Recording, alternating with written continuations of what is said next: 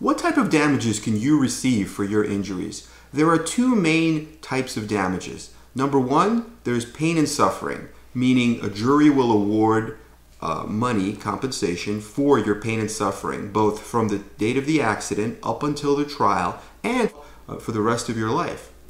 Another type of damage is economic damages, such as lost wages. Someone may not be able to work at all, and an economist will project those lost wages using life expectancy tables for the future, and that is a huge potential area of recovery. Another type of economic damage is future medical expenses. A client who has had surgery may need further surgeries, such as a revision surgery or for the removal of hardware, and a surgery like that may cost $25,000 to $50,000 or even more.